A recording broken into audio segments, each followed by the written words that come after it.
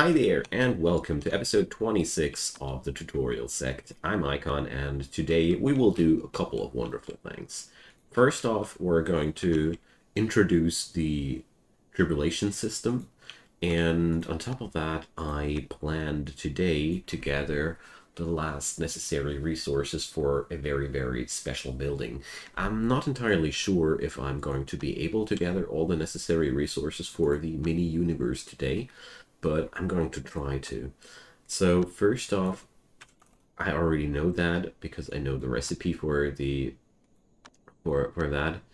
We're going to need 1 unit of that holy stone from Mount Kunlun. So in general, when you ever get to the point where you are capable of picking up a piece of holy stone, just do it. It is very valuable, and at least one of those is very desirable for you for every playthrough, because you just need that. Another big kudos to the person pointing out the mistake that happened with Bangju's breakthrough. I just wanted to talk about that because that was a good thing too. She only ended up with a tier 3 core quality. That was because I moved items out of that chi array right before her breakthrough. Every chi accumulator here needs a total of 5 days until it's soaked up completely with chi. So the moment I removed a couple of items, just before I did that ritual, I basically reduced the power of this chi accumulation array by a ton. And another thing that has been mentioned in the comment section again and again, you can also drop an item out of your inventory right on top of the Jade Chi cushion, a chi gathering item, and then you forbid it with the ban command, and then it will still lie on the floor and do its job. So basically you can use the center square for another chi accumulator. But I personally consider that cheating. That's why I'm not doing that, because I feel like the game doesn't want you to do that, so I'm not going to do that. It's just me. But I wanted to mention it because it's a solid strat, which just works out fine. Okay, Halion will now do her thing and try to find some holy stone for us. Bangju is now going to suffer from a tribulation soon. We got a total of 7 days to help her with that, so let's do that. First off, I want to get over to the ruins of Tayi and get something from this place. So let's start there, because there's one beautiful item there which I want to gather. Well, not only one, but a couple of those. Meanwhile, we're going to expand the blueprint, the storage area here. Shame on me. Still no warehouse. Still only a ruddy mess on the floor. That's a beautiful thing about this game. It has no deterioration system like many survival games. You can just keep that stuff on the ground, and it doesn't bother the items. So that's that. Now I'm just waiting for Bangju to finally... Wait a sec. Bangju, you were supposed to get over there. Ah, she cannot go there right now. That's why. Okay, well, we're going to do it afterwards. So since this is a very low tier tribulation, we're just going to do the basic things. So first off, there's... Let's see if I can pull this up. There's the clothing issue. Does not work out. Wonderful. So basically, the most desirable clothing for this ordeal is the one which yields armor, but I don't have that, don't I? Ah, here, the fire bath clothing, because it increases the protection skill of somebody. A tribulation is quite simple, and we're just going to save the game. We're going to show you what it's all about, and then we're going to explain how things work. I think that's always the easiest way to do. So when a tribulation is ahead of you, you always see that there's going to be a little timer here. When I click it now, I see the tribulation type, the element. It's a wood element damage source. and therefore it is going to be super effective against my Earth cultivator. So the first thing we want to do now is just, we're going to take the tribulation and see what happens. Then I'm going to talk about what you can do to prepare yourself. So Bangju goes over here and is waiting for the tribulation. You see now the tribulation chi accumulates now, and there's also that little storm cloud forming above, ahead of your above your cultivator. And once that bar is fully accumulated, it starts raining lightning from the skies. And as you see here, I'm tanking that. Bangju has a decent has a decent defense rating, so she had no issues whatsoever in surviving that. This was a super harmless tribulation to begin with.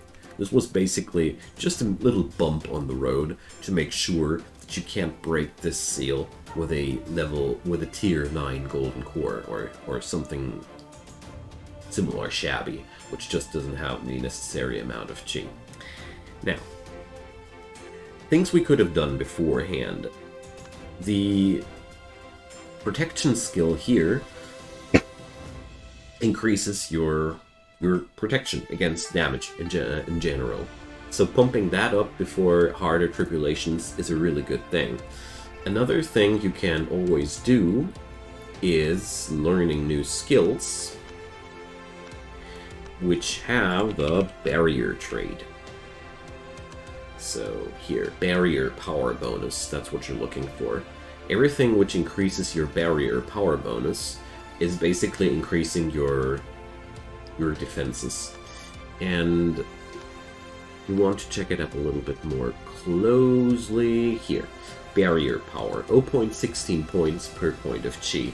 So that means my barrier will absorb 0.16 points of damage per point of chi damage that I suffer. So if I understand that correctly, please give me some comments if I read that incorrectly. It's easy in this game. So this means the higher your barrier power, the more your chi will be actually worth, because it's like a negative multiplier. So in this scenario, if I have interpreted it correctly, we will have like 16% of the damage will be flat out annihilated before it gets into my chi bar. So there's a couple of things more that you can do. I mentioned one of those here with Zuruji's clothing. There's it increases your protection skill when you're just wearing it, but there's a couple of items you can use as well. There's shield pills. Let's see if I got one. Yes, shield pills. They increase your protection against chi. Pretty useful. And on top of that, there's also a bunch of items which you can use for that purpose. One of them will be introduced now here with the Ruins of Tai. And there's also, sometimes in the auctions you can buy a, I think it's a turtle shell. It's in the description of the item, which one I'm talking about. So basically every item which tells you that it protects you from damage should be ideally just acquired. Simple reason behind that, you will need so much protection anyways for higher tiered tribulations that it's basically not possible to have too much of that, in my experience at least. I never reached the point where I was like, oh man, I wish I had less protection items. Actually, no. Because the tribulation mechanic is something which will bring you over the limits of your tanking capacity quite quickly. Because every high tier cultivator can ultimately do a tribulation on voluntarily to reduce the attainment. So the attainment, if you remember, is a global multiplier to your experience point costs. Therefore, this is pretty appealing, but at the same time, you can do 3 attainment tribulations. Every single one of them is much, much harder than the one before. So it's really hard to get to the point where you really don't need more resistance from tribulations. Now we get back to that pagoda here. Let's go for a treasure hunt there. I didn't do that a big while ago, because I didn't want to have these items back then, but now we want. So here, we search that place, and we gain a Legacy of Tagi item. So we're going to pick that up and head back home. So basically, after we've collected all the marble blocks that we can get. So let's check out. That's a big stack. That's a biggish stack. It's okay. I think I forgot one. Yeah, I still have one slot open. Alright, let's head home. You know, never leave with empty hands. There's 6 inventory slots and you ought to use them. Okay. Now we of course have to wait until Hellion has success there. Zuruji is slowly upgrading her Skyfire breakthrough. It really takes a lot of time. And we see here we are gathering jade from that place.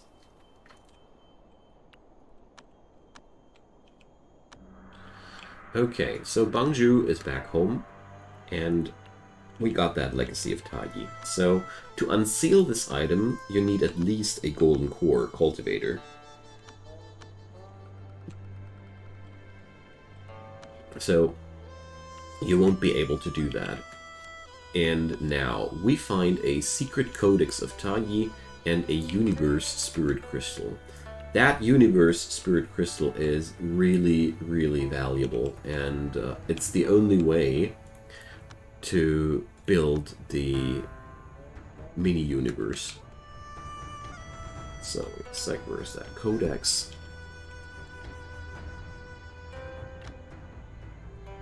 Here. So, let's examine that secret codex of Tagi.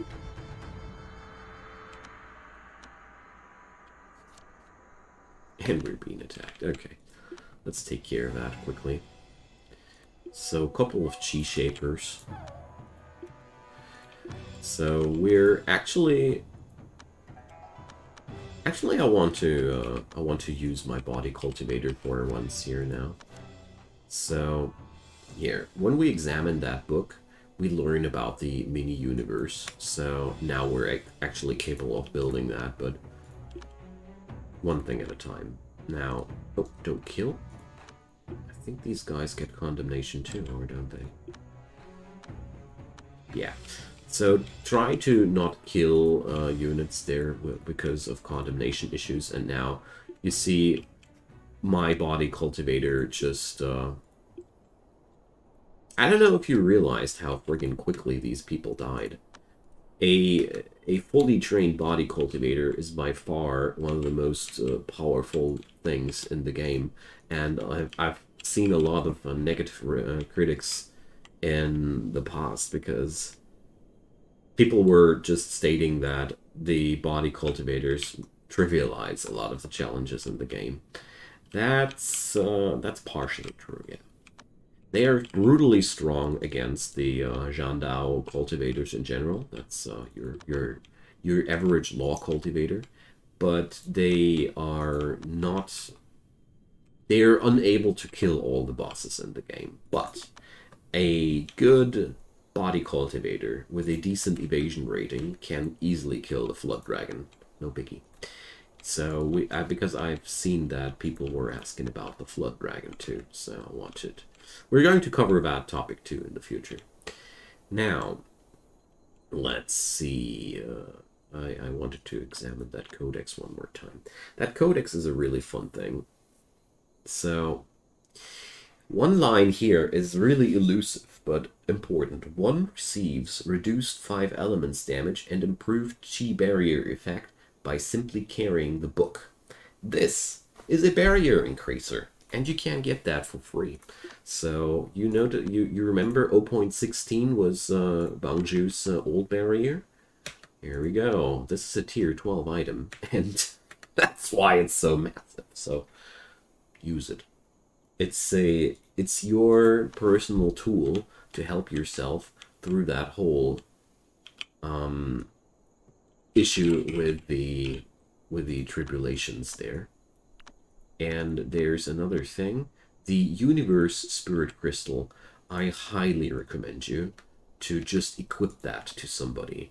This item, if this gets destroyed, you have no chance whatsoever, ever again, to build that mini universe. And it's a shame if that happens, because it's really good.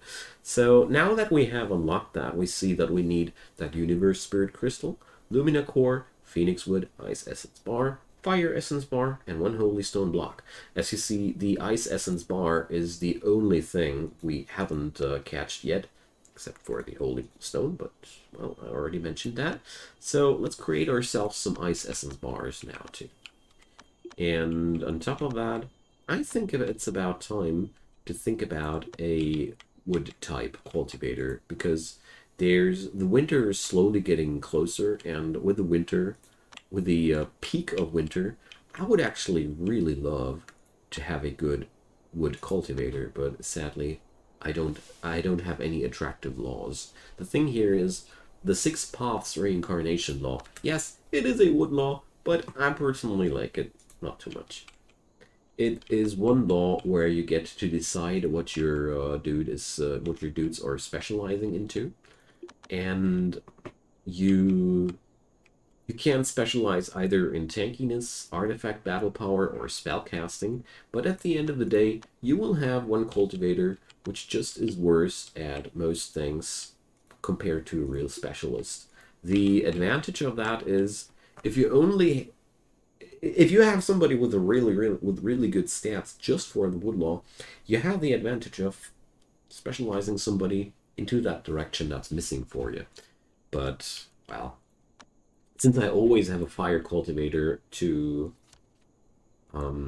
gather the earth fluxes, since I always have a metal cultivator for the defenses artifact fighter, I always start out with a artifact fighter and a spellcaster from the get-go. A tank. Well, for the tankiness, you can train a wood cultivator for the tankiness. This one, sure.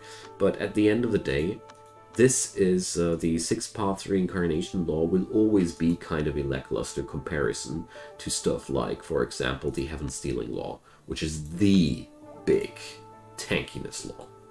So at the end of the day, I end up skipping that quite often, but that's well, that's only my personal preference.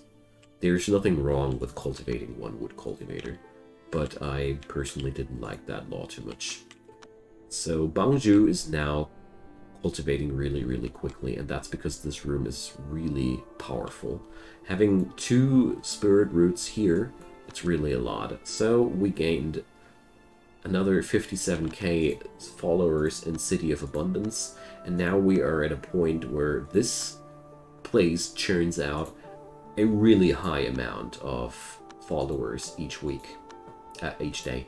And another thing which I wanted to say thanks for is that the farming stat here increases the yield of wheat in production events. So high farming increases the yield of these agencies, and so does mining. It's a little bit obscure and certainly not to be used that often, but I wanted to showcase that. Thanks for that comment as well. So my dog is hesitating. He wants to drink Life Spring. So that's the point where I say no. You know, sure, it might be useful for the dog, but at the same time, I feel like this is too powerful for him. So sadly, the only thing you can really do when it comes down to the holy block, holy stone acquisition, is Mount Kunlun. You need to go there, and again, and again, and again, and again. There's one thing you can do, and that's hoping to get one holy stone from the auctions. That's something that works out quite well, quite often too. But beyond that, well, I made the experience that we don't really get the opportunity to find these stones as often as I want to. At the end, most of the time, the Holy Stone is the only thing which is actually missing for me. And another kudos to the person who brought that up. So if you put a harvest job on the spirit leaf, it doesn't work. But somebody told I need to put a remove thing there. So clear, that's what you gotta do. With a clear command, you remove these thingies, and sometimes you gain spirit dew for that. This time we didn't, obviously. Interesting. But I also learned that the stamina gain of the body cultivator is directly linked to his food consumption, and the food consumption, people told me, will increase by default on its own, because food body cultivators might as well be called food cultivators, so you get the idea. To make sure that no catastrophes will happen here, I'm just setting up large-scale productions here. Oh, look at that. There's even more spirit soil.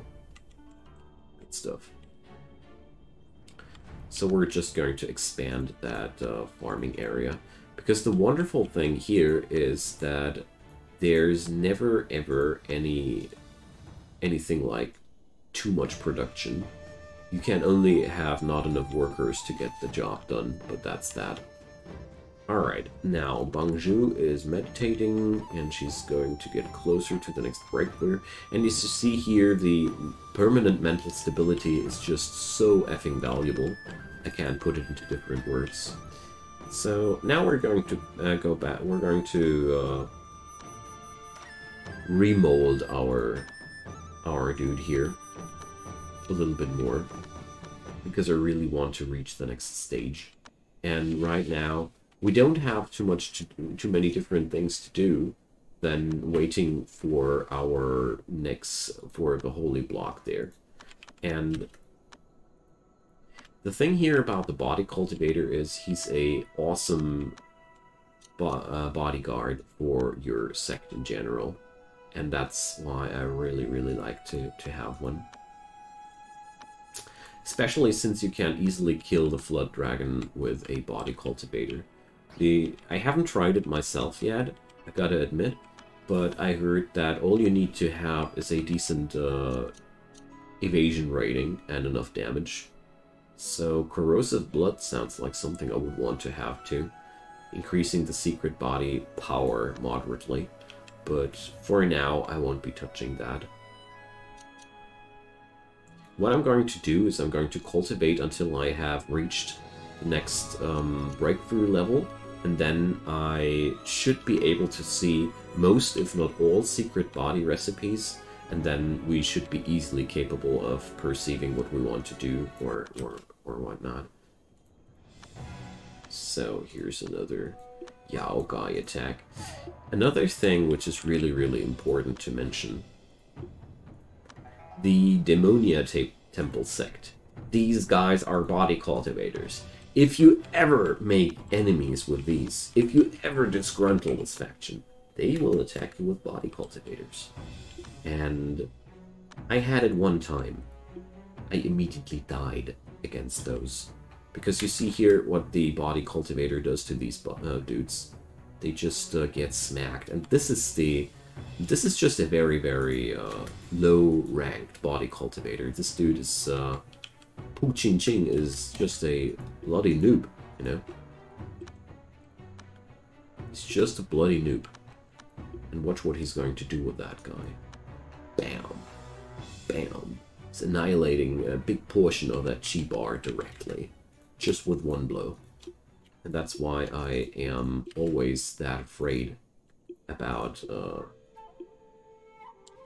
being attacked by body cultivators. You should too. So that dude was just unconscious. And here's that odd moment when I somehow can select several bodies. Now, I don't know what it is with this game. Sometimes the selection is just very, very iffy there. Whatever. So we're just waiting for the Holy Stone to pop up. And can't make that happen faster, sadly. Alright, let's start remolding again. Alien had a deep pool encounter. Just some ruddy old artifacts. Nothing special. Okay. That's one thing I really do appreciate about body cultivators. They are a cheap way of keeping your sect safe without needing too many resources. I perfectly understand if people don't like them or the power they got, because seriously, it is super easy to cultivate them, dudes. It's just oh, I forgot to pick enhanced flesh on that body part yet. Okay, let's change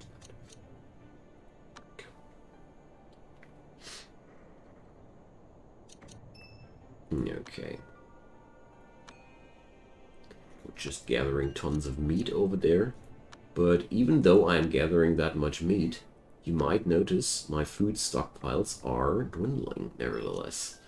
So we're going to be careful with the cultivation of this dude. And that's the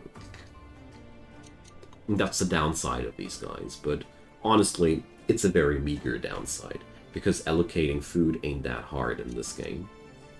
Especially with those little tricks that I've already shown you. Alright, and now the process continues on the 4th layer. Alright. New jobs here. The acquisition of a holy stone is a true pain. Like, I always, in whatever run I was, it always has been a major hassle to acquire that stuff. So don't you worry if it is a lengthy thing for you. And of course, that also means if you ever can get your hands on these, do it. Do it immediately. There's it's considered as foolishness to not do that, you know. So Ancestral Throwback, accuracy and defense success chance increases. I assume that these are pretty good, because I don't know what the defense success actually does. Withstand damage. The question is, does that negate all the damage if it procs? If so, it's stupidly strong. Right?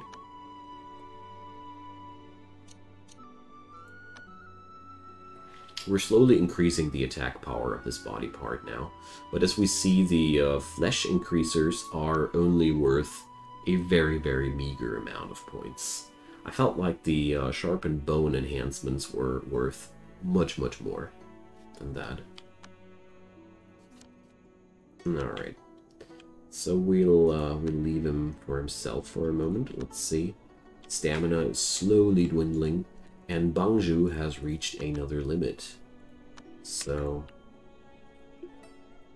she has to do some adventuring trips too, so that's good. So Bangju will adventure together with Ruji now to the meat village, and she'll gather up meat like crazy. Let's see how Ruji is faring so far.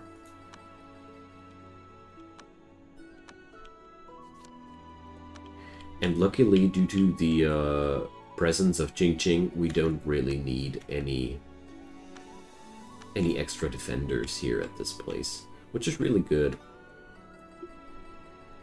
So, well, that's painstakingly slow progress, but well, that's okay. At least she's gathering valuable things for me in the meantime, so I'm not that sad about that. Alright.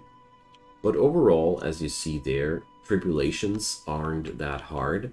You now know already like 90% of the preparation steps before tribulations. There's not much more than that behind it, honestly. You just have to be, have to make sure that your cultivator has enough maximum chi, and that you have equipped all the necessary or all the available boosters that you got to make sure that you're reducing the damage as much as possible. And beyond that, there's not really that much more to say. You know what? We're going to do one thing there. So, just realized that I'm going to send Bangju somewhere else. So, Bangju, you're going to travel over to Mount Kunlun too. There we go. We need that stuff, and it's about time that we bring another person. Okay, friends, so that's going to be the end of today's episode, because we're pretty much done with everything here. And next episode, well, I haven't fully decided yet. I really hope that we're going to be able to pack up the necessary resources for the mini-universe. You know, and then I'm going to introduce how the mini-universe works. And of course, feel free to drop me your comments down below about all the topics that are still of interest for you. We're still going to cover artifact crafting and alchemy as soon as I have access to the enhanced or the advanced laws correlated with that, because I personally think that every artifact crafting will be only a pale shadow of what a myriad artifact law crafter can do, and that's why we're waiting for it. Leave a thumbs up on that video if you enjoyed the show, and of course, like I keep telling you, check out my channel if you haven't done so already. Doing daily videos there, and I'd be super happy about every subscription I'll see there. And of course, don't forget to turn on the notification bell, because that's giving you a notification whenever something new pops up. Alright, have a good time, friends, and see you next time. Bye bye!